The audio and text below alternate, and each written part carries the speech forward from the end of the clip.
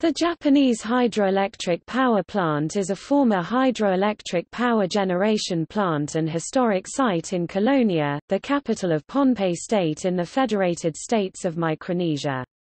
The site is historically and culturally important as a representative of three different eras in the island's history. The site is important in the culture of Pohnpei as a location of high-quality stones gathered for use in ritual ceremonies involving the pounding of kava and drinking preparations from the plant. In the early 1900s, when Pohnpei was administered as part of German New Guinea, the German administration established an experimental forest, planting a diversity of trees from around the world, some of which continue to thrive in the area. Finally, in the 1920s, during the Japanese South Pacific Mandate, a hydroelectric facility was built here.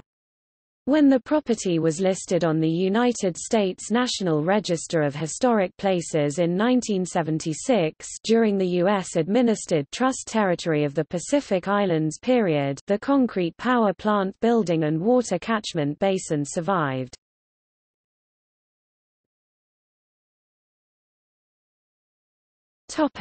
See also: